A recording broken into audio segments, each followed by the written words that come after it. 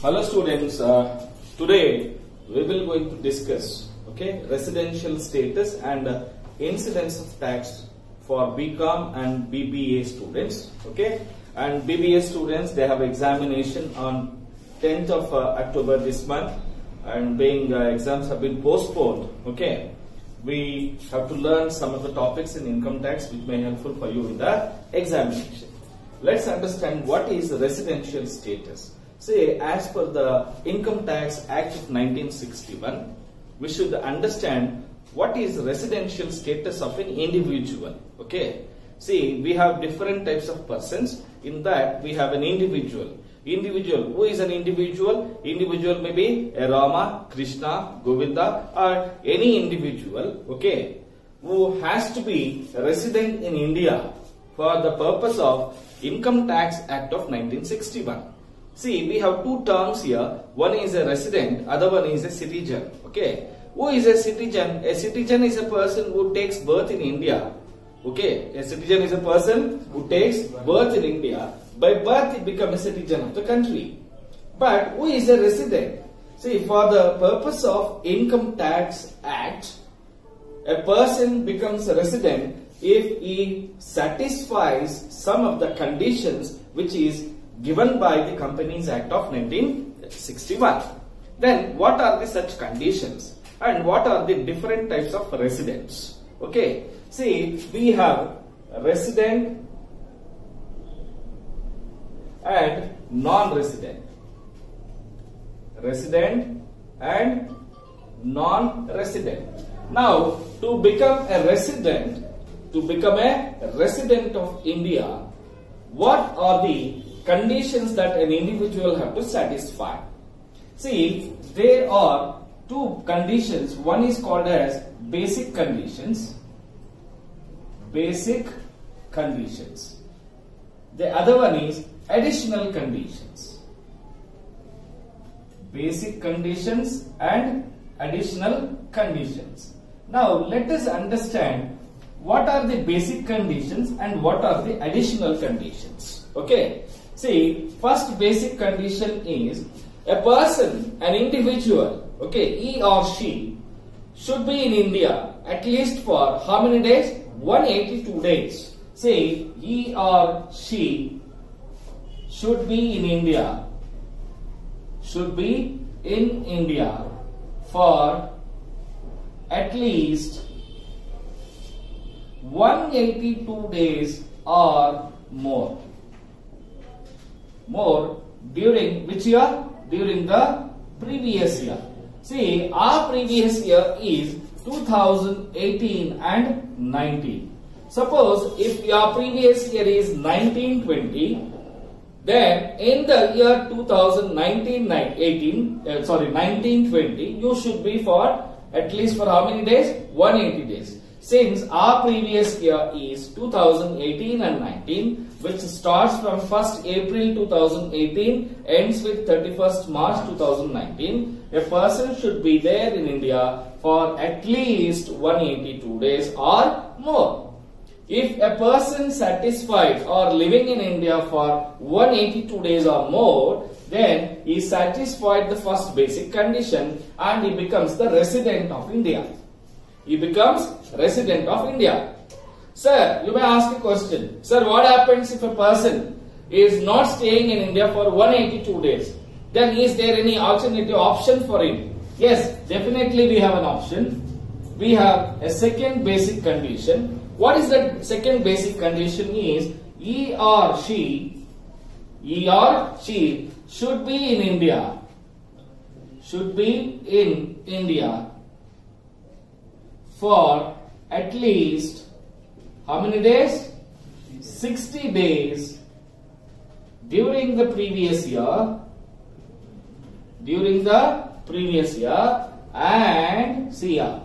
And along with the 60 days, a person should satisfy and 365 days in 4 years preceding to the previous year. Sir, what is this? See, during the previous year, a person should be how many days? 60 days at least. At least how many days? 60 days. Along with the 60 days, that person should be there for 365 days in 4 years preceding to the previous year. That means to say for this, what is our previous year? Our previous year is 2018-19. Minimum how many days it should be? 60 days. This is compulsory. And before proceeding to the previous year, proceeding to this previous year, 2017-18, 16-17, 17-18, 17-18, 16-17, 15-16, 14-15. Am I right? In these 4 years preceding to the previous year. Okay. Back to this previous year, he should be there for how many days? 365 days. Sir, 365 days can be stayed 100 days, even in the splitted days of these 4 years also, continuously also, splitted days also. Say for example, 14-15 he was there for 150 days. He didn't come here. In 16-17 again he was there for 100 days. Again here for 200 days. Now he satisfied 365 days. Understood? But what is compulsory? Previous year he must be there for at least 60 days. When the second basic condition applicable? Second basic condition is applicable if a person fails to satisfy the first basic condition. Understood? If he fails to satisfy the first basic condition, then he will have a second basic condition. Suppose if he fails to satisfy even 60 days, that is second basic condition also, then this person becomes a non-resident. Means a person who does not satisfy any one of the basic condition who is called as a non-resident. A person who satisfied any one of the basic condition who is called as a resident. Who satisfied any one who is called as a resident. A person who does not satisfy any one of the basic condition, he becomes a non-resident. All of you got it? Now let us understand. Now we understood who is a resident, who is a non-resident. Now residents are two types. Residents are two types. One is called as ordinary resident.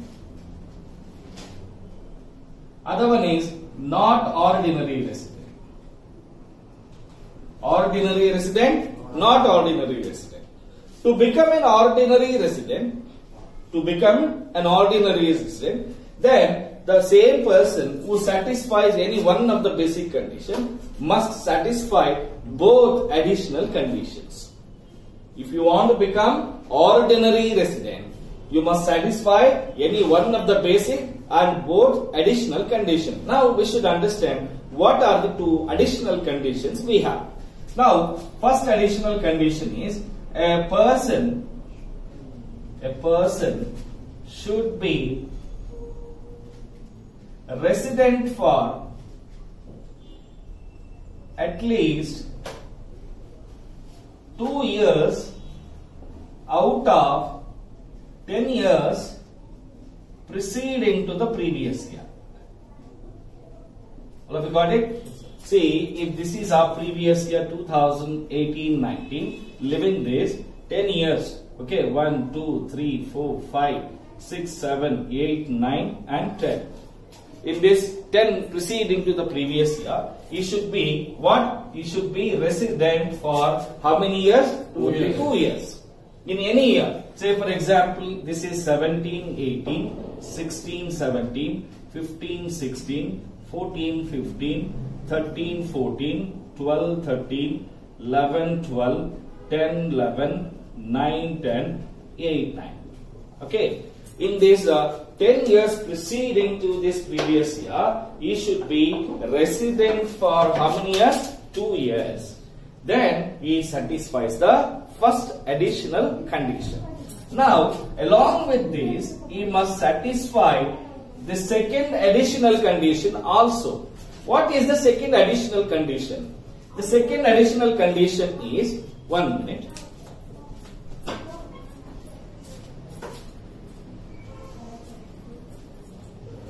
The second additional condition is a person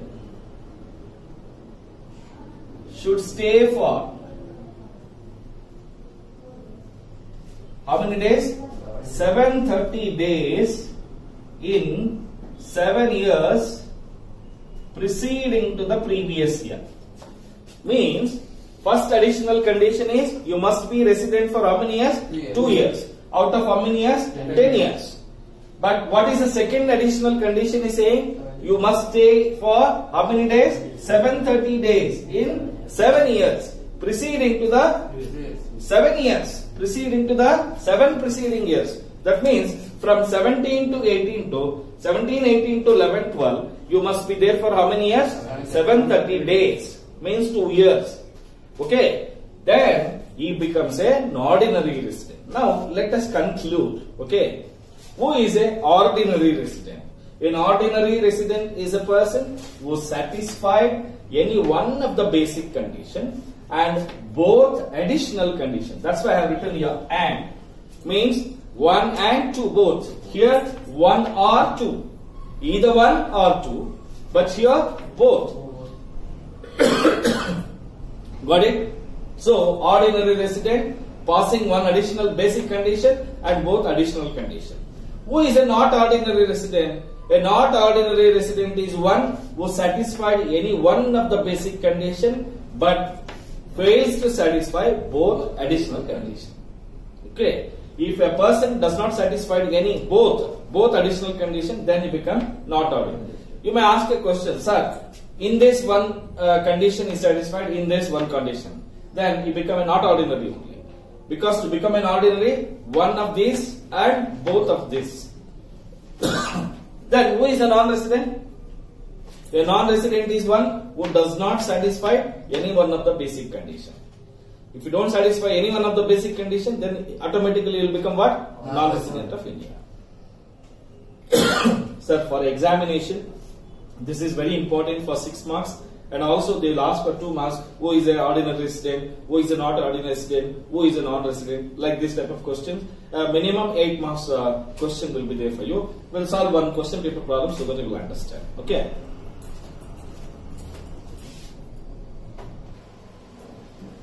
Students, we have a question paper for BBA students in 2018 June examination. They have asked one question for 6 marks. Let us discuss. Okay. Mrs. Uma Maheshwari comes to India for the first time on 1/10/2016. Here is 16 is there. Please make it 2018. Okay, now say when she is coming to India for the first time on 1/10/2018. Okay. Instead of 16, I am making it as 18. On 1st of October 2018. Okay. She joins ITC Limited on a monthly salary of 25,000. On 15th of October 2016, she starts a wholesale merchant business and earns 10,000 per month. Determine the residential status of Mrs. Uma or Miss Uma Maheshwari for the assessment year 1920. Make it 1920. Okay, na? See, whatever the information is given. She joined for ITC company for 25,000.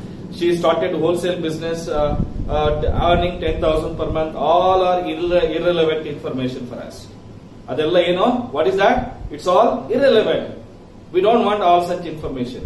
See, Mrs. Uma Maheshwari, when she came from the foreign country, she came to India first time on 1st of October 2018. Am I right? See, what is our previous year? Our previous year starts from 1st of April 2018, ends with 31st March 2019. Am I right? Say, when she is coming on 1st of October 2018, October to 31st March 2019, from here to here, she is completely in India only. Say yes or no? Yes, sir. Say, there is no need of showing all these calculations for you. Okay, just by words itself we can solve this question. See, she was not actually an Indian resident. She was outside India.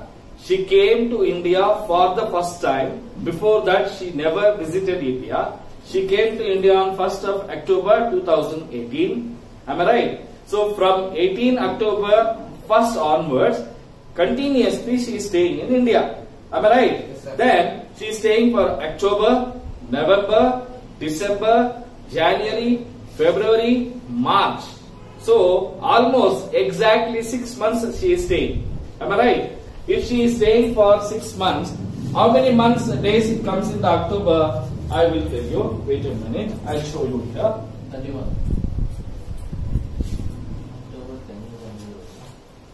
See, from 1st October 2018 to 31st March 2019, October, November, December, January, February and March. October is how many months? How many days? 31 days. November is 30 days. December 31, January 31, 28 and 31. Now tell me how many days it is? 1, 2, 3, 4. Okay. Sorry. 9, 10, 11, 12. 1 carries 1, 2, 3, 4, 5, 6. 6 3 is 18. Exactly 182 days. Exactly how many days? 182 days. Now, if she is staying for exactly 182 days or more, she become what? A resident. Now, we have to check with she fulfilled the first basic condition, but we have to check with additional condition. Does she satisfy the both additional conditions? No. Why? Because she came to India first time on 1st October 2018. Before this date, she was completely not at all in India. She was not in India at all. Right? So she satisfied only the first basic condition and she failed to satisfy the additional conditions. So thereby she can call it as a resident but not ordinary resident. She is a resident but not ordinary resident. Got it? Artha? Okay, fine. So this is a question for 6 marks. What you can write at the end is Miss Uma Bharati or Uma Maheshwari. Okay, Uma Maheshwari satisfied the first basic condition and she is a resident but fails to satisfy both additional conditions as she came to India first time on 1st of October 2018. Before this date, she was not in India at all. So that's it. You got 6 marks for this. Got it, guys? Okay.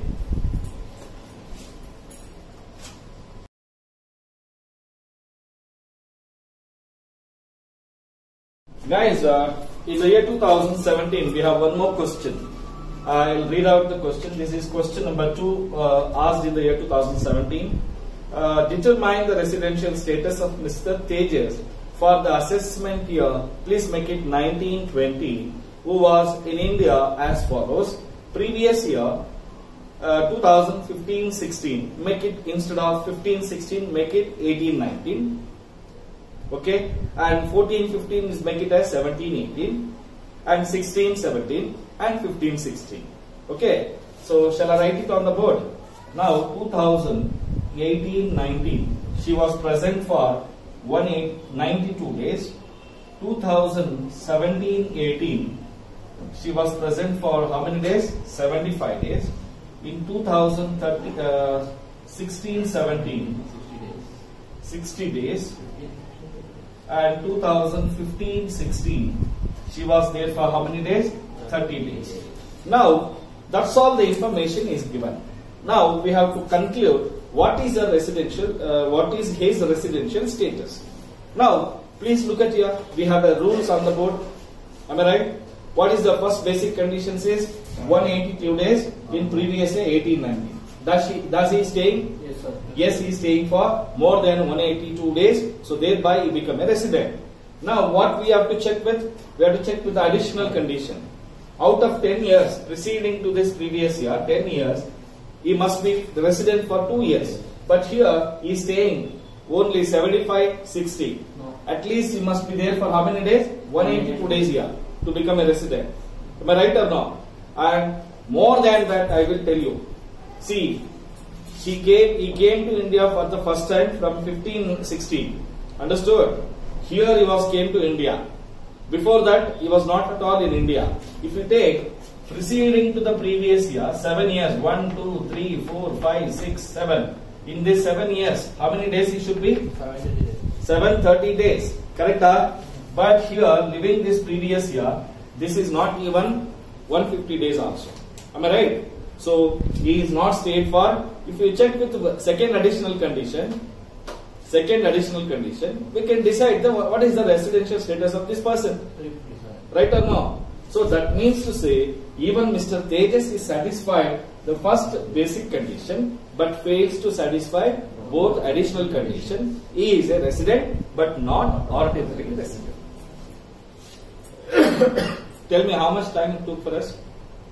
Only 2 minutes of time to decide it. Correct? Now, let us check with 2016 question paper also. If we have. Do you have? Yeah, we have. This is a still more easier question compared to this.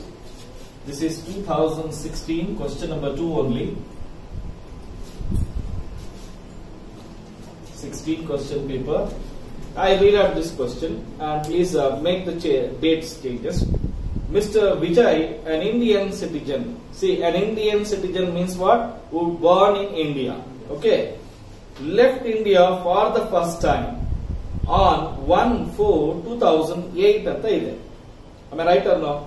If 2008, make it as 2008 only. Don't change it.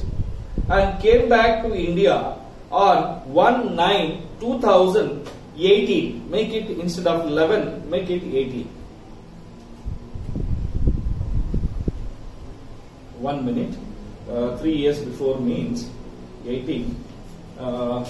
You make it 2008 alva. That you make it 2013.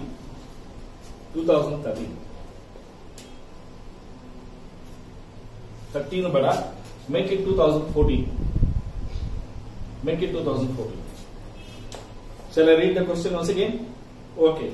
Mr. Vijay, an Indian citizen, left India for the first time on 1/4/2014. Okay. And came back to India on 1/9/2018. Okay. Now please take it here. See, Mr. Vinay here, Vijay is living India on 1st of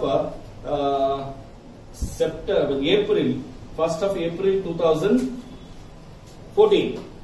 Here he is living. Am I right? He is living in this year. And he did not come all these years.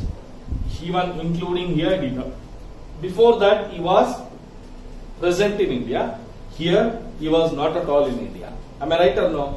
Now, during the previous year, 18-19, okay, when did he came back? On 1st of September 2018. Means September, October, November, December, January, February, March.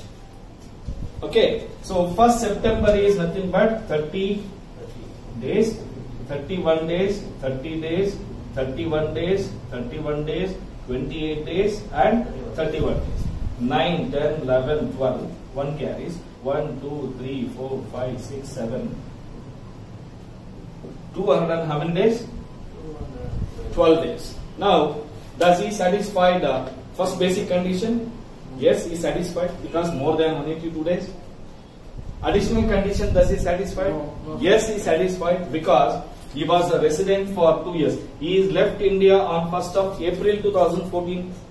Before that, he was completely in India. Correct?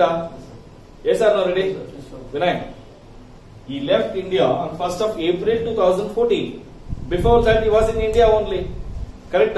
So that means to say, from here to here, he was completely in India. He satisfied 730 days in 7 years. Okay, 3 years continuously staying. More than 365 days. And here, he is resident for 2 years. So, he become a what? Resident and ordinary resident. Resident and ordinary resident. We can say, Mr. Vijay is a resident and ordinary resident during the previous year 18-19 as he satisfied the first basic condition and satisfied both additional conditions. Understood? So this is as simple as it is. Okay. So if you refer these type of questions for BBA students, you will be asked very simple questions. Okay. Not too much of floating of coming, going to India, outside in, and all those things will not ask you. So if you like this video, please like it, share to your friends, okay, and subscribe my channel, Sai Study Circle. Thank you so much.